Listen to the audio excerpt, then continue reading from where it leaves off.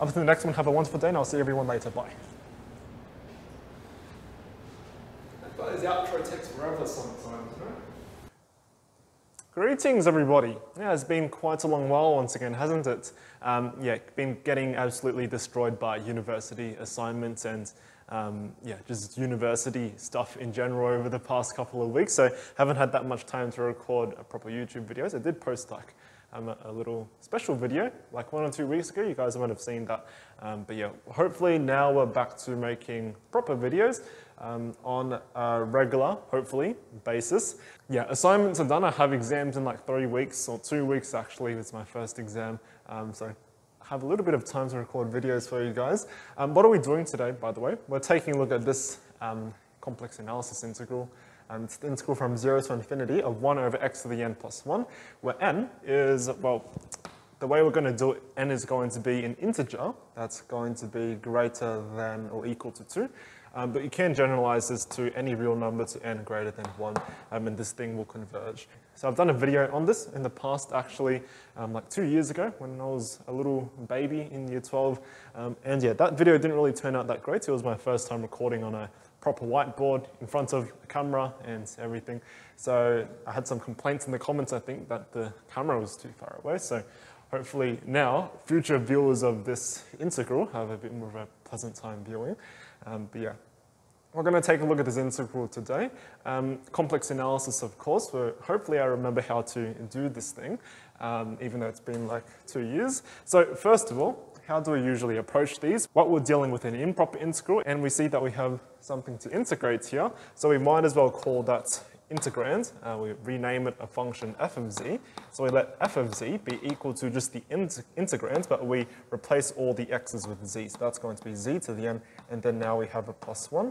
And the idea is we're going to be integrating this function f of z in some way in the complex plane. So usually if you have just polynomials and whatnot, it's just fine to replace x's with z. Okay, so once we have a function, we do need to figure out how to integrate it. Before we do that though, it is very important to figure out what the poles are, because the poles are going to tell us roughly what our contour should look like. So how do we figure out the poles? Let's do it up over here. So the poles of this function f of z, well, it's pretty obvious where they're going to occur, or how we should find them. We're dividing by something, a polynomial, z to the n plus 1. So poles are going to occur whenever our polynomial in the denominator is equal to 0. So we're trying to find the roots of this polynomial z to the n. So we're solving z to the n plus 1 is equal to 0. Okay, so how do we go about doing this? Well, I've made a video also 2 years ago. You can probably find it on somewhere on my channel that I go into detail how to solve this polynomial, but just quickly, how can we do this? Well, we have z to the n, bringing the 1 onto the other side, we have minus 1. And now, since we're dealing with powers here in the complex plane, it's nice to work in polar form if you're working with powers. So we can rewrite negative 1 as e to the I times pi. And now here, you could go ahead and take the nth root on both sides, but you'll notice that we're going to get one solution only, which is not that great because we're expecting n unique solutions there. It's the roots of unity or something like that. So what's the trick to getting all the roots here? Well, we're just going to multiply this guy by e to the 2 pi I times some integer k. Now k we don't need to take to be all the integers. We can just take to be a very special set of integers. K we can only take, or we only need to take to be the integers 0, 1, all the way up until we get to, well, it's going to be n minus 1. This is because we're expecting n solutions out of this polynomial. So we have nk values here pretty much that we need to plug in. And if it turns out if you go to n and then you keep going, then you're just going to be repeating your roots. So there's no point to keep on going. You can just stop at n minus 1. Okay, so this is quite nice because now we can notice that z to the n, we can write this as what we have e, and if we bring those two exponents together, you will notice that we can factor out I times pi, and we're left with, what's that, 1 and then plus 2k in the exponents. We can factor that out. So we have I times pi, and then 2k plus 1. So this is what we have. And now we can take the nth root on both sides, so just raising both sides to the 1 over n, and then we're going to recover our solution for z, and that's going to be equal to e, and then we have I, we have pi over n, and then we have 2k plus 1. And these are basically all the poles that we're going to get on our function, f of z. Okay, so where exactly do these poles occur? Well, let's just jump back over here. We're going to try to plot it out on the complex plane a little bit, and we might as well draw our contour here as well. So here's a rough diagram of the complex plane, I guess. So this is the real part of z. And then up over here, we have the imaginary parts of z. So where do these poles over here occur? Well, you'll notice we have e to the I pi over n, and then this 2k plus 1, these are just odd multiples. So we can just select any points on the unit circle to begin with. So these are on the unit circle, pretty obvious. So we can select some point over here. So this would be, for example, e to the I, and then 1 pi over n. The real axis, this is where e to the I 0 pi over n would lie, actually. So if you go 0 and then 1, 2, there's no pole there because the next one is, if you plug k equals 1, you're going to get 3 over there. So you go 1, 2, and then 3, that's probably going to be up over here somewhere, roughly over here. And then we have e to the I 3 pi over n. And then you just keep going with this process through. So we got 4 somewhere, and then 5. And yeah, this picture really depends on what type of n you choose. This is a picture for some n, I guess. But you'll just get all these poles over here that are equally spaced around the unit circle in the complex plane. So something like that. It's probably not the best drawing, or not the most accurate drawing, because these poles over here, they're slightly too close to the origin, I guess, but you guys get the idea. They're equally spaced along the unit circle. So we can draw a rough little unit circle over here. Okay, so these are our poles. So how on earth now do we construct our contour from here? Because we want to integrate from 0 to infinity. Well, usually if you want to do the integral from 0 to infinity, you can just start by taking a look at a finite interval, let's say from 0 to some big radius r, where r is greater than 1. So what would that look like on this picture? Well, our path, we want it to run from 0. So this is the starting point. And so we want this to run all the way up to some big radius that we'll call r, let's say right up over here. So this is kind of like the path that we want to recover, and later we'll be taking the limits as r approaches infinity anyways, and then integrating along this path should recover our original integral. I should call this I as I, I'll always forget to do that. So I will pop up a couple times.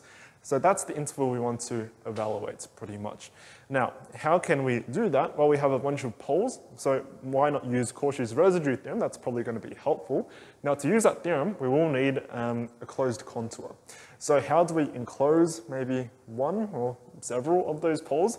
Well, we don't need to enclose several of those poles. Enclosing one is plenty for us over here. So let's just take that first pole, e to the I pi over n, to enclose. And yeah, we need to enclose that somehow. And then we can use Cauchy's residue theorem. Okay, but how do we enclose that? Well, the idea is we're going to go up along a little arc, like so. And then once we get to some points, which I'll tell you guys later, up over here somewhere, we're going to go all the way back down to the origin. So essentially making some kind of pizza slice contour here. So delicious contour. You guys should really like this one. Well, assuming you like pizza, I like pizza. So let's just call this contour over here. Let's call it C. Okay, so this is the contour we'll work with. So we'll call each of these parts, let's call the little curvy part over here, we'll call that gamma. And then the part that goes all the way back down, we'll call that psi. Okay, so we have a bunch of paths here to work with. And yeah, I do need to tell you what that point at the very top over here is. It's not quite clear. That point is actually going to be r e to the I 2 pi and then over n.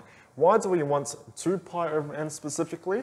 Well, that ensures that our path cuts straight through the point e to the I 2 pi over n, which is exactly halfway between those two poles. Integrating along that path is nice because then everything just works out perfectly pretty much without having to do too many messy calculations. If you choose another path, then it still works, but then it's just trickier, I guess. So we'll just make things simple by choosing that specific path. So that's our contour. And now we can start writing out a couple of integrals. So we'll do that on this next slide here. So what do we have so far? We have the contour integral over c of f of z dz. Now we can decompose this whole entire contour c into each of these little parts that make up the perimeter of the pizza. Namely, we have the integral from 0 up to r. Now the integral from 0 to r, that's on the x-axis, so instead of writing f of z, we can just write f of x. Oh, I wanted to write f of x, but I wrote f of z for some reason, so we have f of x over here, and then we have a dx. And then what else do we have? We have the integral over big gamma, so we have plus integral over gamma, and then the integral back down along psi. So I won't bother writing the f of z's, that's implied. So integral over psi. So this is what we have here. Now each of these integrals here we can evaluate individually. And remember, this guy over here, this integral from 0 to r, that's what we really want to recover because that's going to get our I back in the very end. So how do we evaluate the contour integral? Cauchy's residue theorem. How do we evaluate the path over gamma and psi? Well, we'll figure those out later. So first of all, let's jump to the next blackboard. Why not? And we'll take a look at how to evaluate the contour integral over c of f of z dz. So what do we want to do now? We want to evaluate the contour integral over c of f of z dz. So how do we do this? Well, we apply Cauchy's residue theorem, which says that the contour integral is simply the sum, or 2 pi I, times the sum of the residues. Now, you'll notice we only have one pole in there, which means we only need to evaluate exactly one residue. So this is going to give us 2 pi I, and then we have exactly one residue, so no sum here. So we have the residue at z equals the pole. What is the pole? Well, it's going to be e to the I and then pi over n. So we want the residue at z equals e to the I pi over n. And then we take the residue of nothing other than our function f of z, like so. Okay, so how do we evaluate this residue now is the next question. Well, you'll notice one thing. We have n poles over here. All these are distinct. So you can actually factor this polynomial into linear factors. And because we have nice linear factors for each of these poles, they're poles of multiplicity 1, or in other words, simple poles, we can just use the formula for residues at simple poles. So this is something I've derived on the channel before, or maybe you already know it. But here it goes. We have 2 pi I. The formula at a simple pole is given by the limit as z approaches the pole. So as z approaches, well, that's going to be e to the I and then pi over n. And then we take z minus the pole. Z minus e to the I and then pi over n. And then we're just going to multiply this guy by our function f of z. But what is our function? Our function is precisely 1 over z to the n plus 1. So we're just going to plug that guy in right in here. So we have 1 over z to the n and then plus 1. Okay, so we need to evaluate this limit now. You may notice one problem though. As z approaches e to the I pi over n, this factor is going to be 0. And because e to the I pi over n, this was one of our poles, because it was a solution to this polynomial, that's going to make this polynomial, this denominator, 0 as well. So we have 0 divided by 0, which ain't good. So we're going to use L'Hopital's rule now to resolve that, which isn't too tricky to do. So we have 2 pi I. We're just going to differentiate the top and the bottom. And we still have that limit, of course. So we have the limits as z approaches, e to the I pi over n. Differentiating the top over there, that's a linear factor with a leading coefficient 1. So we just have 1. Differentiating the denominator, well, that's its power rule. So that's n, and then z to the n minus 1. Okay. And so now, you may notice if we plug in z equals e to the I pi over n, we have no problems. Nothing blows up, so we can just sub it in. Okay. And because we're subbing that in and we have exponents and whatnot, I do want to get that z up to the numerator by multiplying the power by negative, just so we don't have to deal with things on the denominator. So this is equal to, we have 2 pi I. I'm going to bring out that n over there, so we have n. And then this is going to be the limit as z approaches e to the I, and then we have pi over n. And that z, I want to bring it up to the top, so I'm just going to switch the n and the 1 around to basically multiplying that exponent by a negative. So we have 1 over n. And now we can just simply plug this in, giving us 2 pi I and over n. And then we have z, but that's going to become e to the I pi over n. And then we're raising this guy to a power, namely 1 over n. So that's the same thing as multiplying by 1 over n using our index laws from primary school or secondary school whatsoever. Okay, so now that's not too tricky to figure out. We just need to, well, expand this a little bit. So this is equal to, we have 2 pi I over n. And now if you expand this, if you expand into this one, you're just going to get e to the I pi over n. So that's what we have right up over here. And now if you expand into this negative n, you're going to get e to the I negative pi. But e to the I negative pi is exactly -1, so we're just going to slap a negative right up the front there. And that's basically the value for our contour integral over f of z that we wanted to figure out. Okay, so we'll leave that there. We'll plug it into our expressions and whatnot at the end of the video. But yeah, that's the contour integral done. So what's next on our list? We can take a look at, let's say, the integral from 0 to r. This one's really quite simple. I don't even know if I need to do it, but we'll do it anyways. So if you take a look at the integral, so this was our first integral over here, and our second integral, that's the integral from 0 to r, and then we have our f of x and then dx. Well, how do we evaluate this? Well, in the end, we do want to take the limit as r approaches infinity. By the way, I did forget to mention the result we got at the very end here for the contour integral, that's kind of independent of the radius, assuming the radius r is greater than 1, because if you take a look at this picture, if r is greater than 1, then no matter how big you make your pizza slice over here, you're still going to enclose that in one pole. So the value of the contour integral is still the same. So we're assuming r is greater than 1, so that value is unchanged if we take the limit as r approaches infinity. But this is the integral from 0 to r. What is f of x? Well, that's just going to be 1 over. We have x raised to the n, and then plus 1 dx. And if you take r to infinity, well, that's just going to be the integral from 0 to infinity of 1 over x to the n plus 1. And that's exactly the I that we wanted to find at the very start of the video. So, taking the limit as r approaches infinity, we're just going to recover our I. So that's the integral from 0 to r pretty much. So this one's checked off. Let's take a look at the integral over a big gamma next. Then we'll wrap up with the integral over psi as well. So we'll do that on blackboard number 3, I guess. Hopefully, I can kind of fit all these blackboards snugly up here. And you guys can still see, even though there's a little bit of a shadow there, which is annoying. But that should be fine. So next integral is the integral over gamma of f of z dz. So how do we evaluate this integral? Well, r is going to go to infinity, and it turns out this integral over this arc, it's going to vanish. This is also, you can also prove this using Jordan's lemma, which I've proven in a previous video.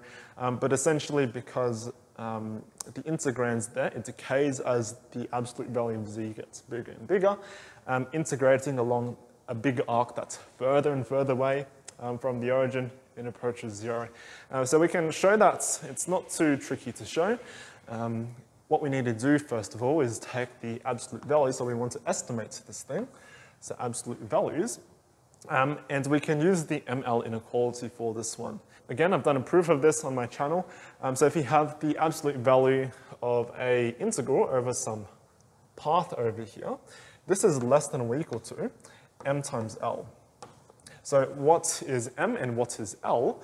Well, m, that is going to be the maximum of the absolute value of our function as z varies along this path of gamma, so along gamma here. So that's m. And then what is L? Well, L is just going to be the length of the curve you're integrating on. So we have the length of our gamma here. So this is kind of similar to just if you take a look at functions, real valued functions on the real line. If you have a nice continuous function and so on, let's say you're on an interval a to b here, then the absolute value of your function on that interval is bounded above, so this is the less than or equal to, the maximum of your function on that interval, so let's say it's over here somewhere, on a to b, times the length of your interval. So essentially, if you multiply these two together, it gives you the area of this box over here. So the integral, so the area underneath the curve is less than or equal to the area of this box that bounds it. So that's kind of like the idea of why this inequality works here in the complex plane as well. So we essentially, for this function, we need to find two things. We need to find the maximum and we need to find the length of gamma. Now the length of gamma is pretty straightforward. This guy here. How do we find the length? Well, it's just going to be radius times angle. So radius is r. What's the angle? Well, we're going to go from 0 to, that's 2 pi over n. That's our angle there. So the arc length, if you use the arc length formula or whatever it's called, circle geometry, it's going to be r and then times 2 pi over n. So that's going to be the length of gamma. So that's the straightforward part. Now how about the maximum? This one's slightly more involved, but it's not too tricky anyways. What we're going to be doing is we're going to be using the reverse triangle inequality.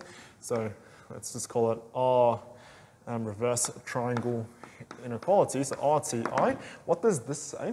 It says that if you take the absolute value of a minus b, where let's say a and b are complex numbers, then this is greater than or equal to the absolute value of a, and then minus the absolute value of b.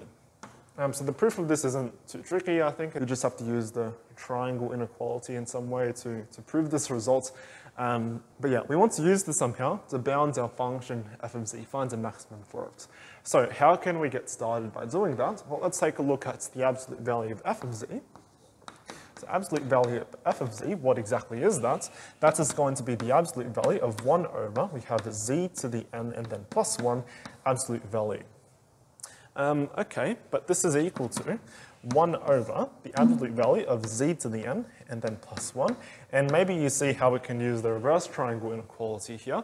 We can use it on precisely the denominator. Because we want to find an upper bound for this function, we want to find a lower bound for the denominator, because when you reciprocate things, then the inequality signs flip over. So we want to find a lower bound for this denominator. Let's apply this reverse triangle inequality. However, we're not quite there yet because we want something minus something. So how do we get something minus something? Well, we can just rewrite this as 1 over absolute value of z to the n minus negative 1, which is the exact same as positive 1. And now we can use it because we have something minus something. So if we do so, this is less than or equal to, remember we're finding a lower bound for this denominator, which is essentially finding an upper bound for our function overall. So this is going to be less than or equal to 1 over. We have the absolute value of z to the n, and then we have minus the absolute value of negative 1, like so, which is 1. Okay, now the absolute value of z to the n, we can rewrite this as the absolute value of z, but raised to the nth power. So we can do that over here, 1 over, and we can get rid of these absolute values as well on the outside because r is going to be greater than 1, as we'll see later. So we have the absolute value of z raised to the nth power and then minus 1. And the absolute value of z, if z varies along this path gamma here, then the absolute value of z, that's just the distance from the origin, which is precisely the radius r. So this guy, that's going to be in the ends, 1 over, we have r to the n, and then minus 1.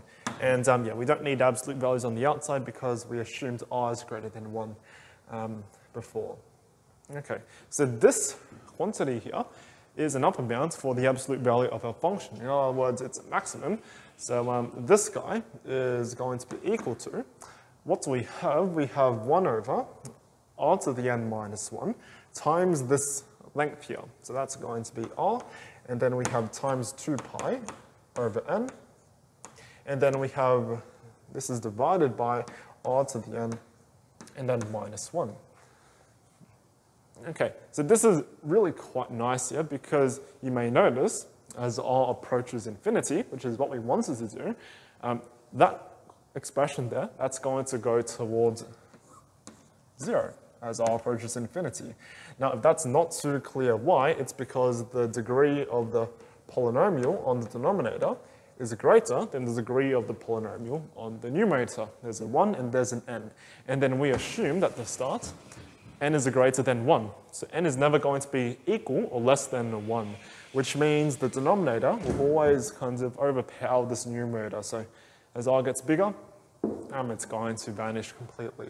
So what does this mean? It means that the absolute value of the integral over gamma in the limit is less than or equal to 0. But hang on a minute. That guy over there, that's in absolute values, which means it's always greater than 0. So if you use the squeeze theorem in some way, you'll get that the integral over gamma, that has to be precisely equal to 0 as r approaches infinity. So that's basically that integral. So we've resolved this one here. We can plug that straight back in after we compute the final integral, which is the integral over psi. So integral over psi, I guess I'll just jump back to this second whiteboard here. And if I need more space, I'll just use this third one here. So finally, we have the integral over psi of our function f of z dz. So how do we evaluate this integral? Well, this is just an integral. It's along a path in the complex plane somehow. So if you have an integral along some path in the complex plane, it's probably best to parameterize it. So let's figure out a parameterization, and we might as well do it in this little spot here because we have some space. So let's take a look at psi. Well, if we want to parameterize it, what you could do is you could just simply make a substitution. So we can notice that z is equal to, well, it's going to be equal to t e to the I 2 pi over n. And hopefully you guys can see why. It's because it's a ray in the complex plane. It has an angle of 2 pi over n, so that's the argument.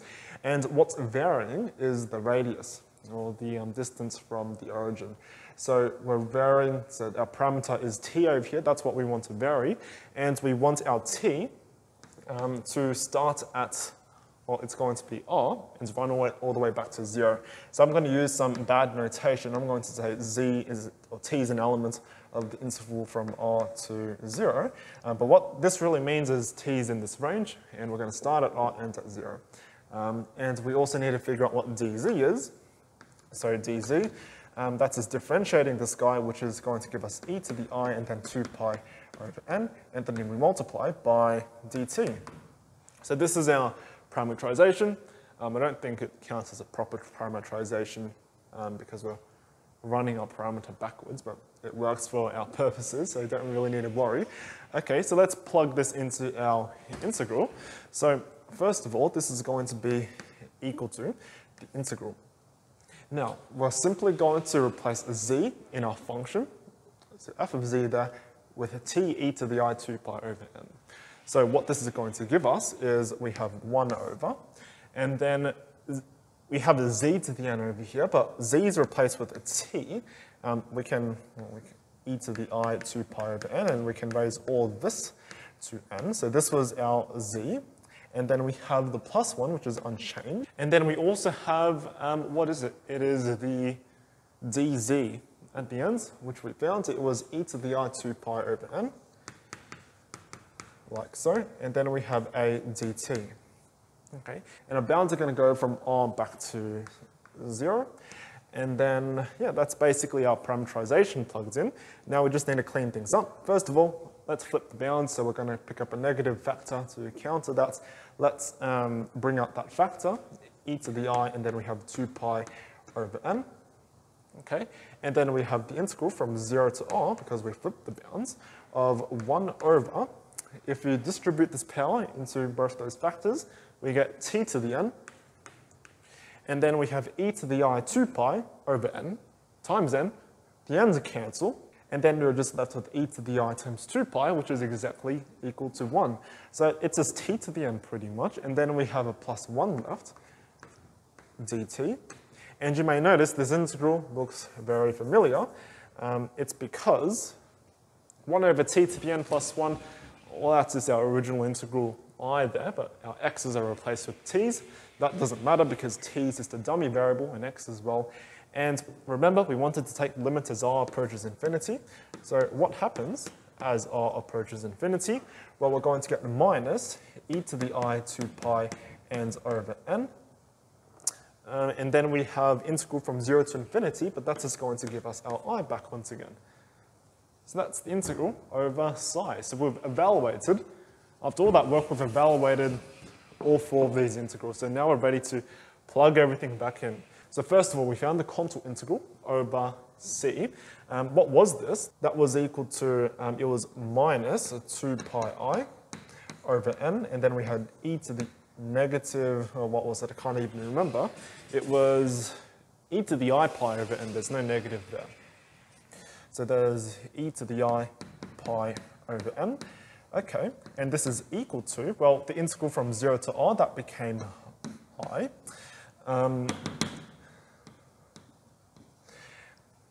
The integral over gamma contributed absolutely nothing, so plus is 0. And then the integral over psi, well, that was, I think it was a negative, e to the I, 2 pi over n, and then times I. Let's check just to make sure we don't get signs mixed up. Yes, it was negative e to the I, 2 pi over n times I.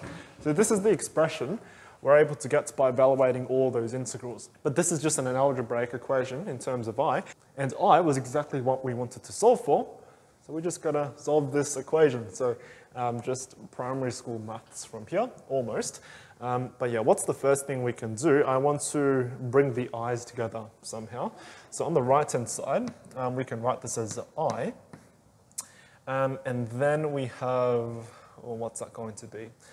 Actually, what we'll do, just so we don't have to think too much later, let's bring this guy onto the other side. So this is going to be e to the I 2 pi over n times I. We'll also bring this I onto the other side, so minus I. And then this is equal to, and we'll bring this term on the left-hand side all the way to the right-hand side. So that's going to be 2 pi I, and then over n. And we have e to the I pi over n, like so. Next thing we'll do, we'll factor out I everywhere. So this I can factor to the back, let's say. And then we just had a negative I there, so this is just a minus 1 overall with parentheses.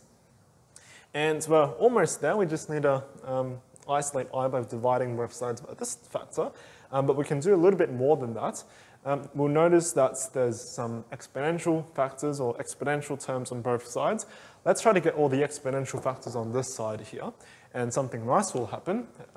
If you multiply both sides by e to the minus I pi over n, what you'll get is, well, here we're going to get e to the minus, or not minus, we'll just get 1 pi over n, because we had 2 pi over n.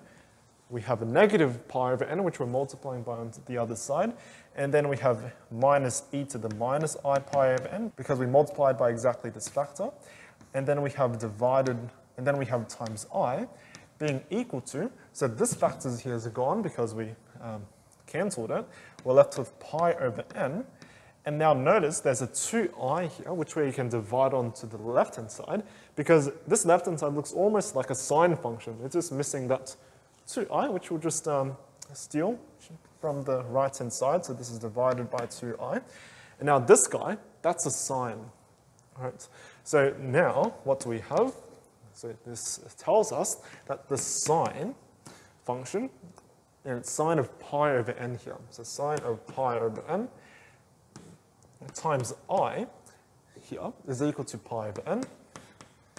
And then we're basically done from here because, yeah, we just need to divide both sides by sine of pi over n. And we'll get our final expression for I, or final solution.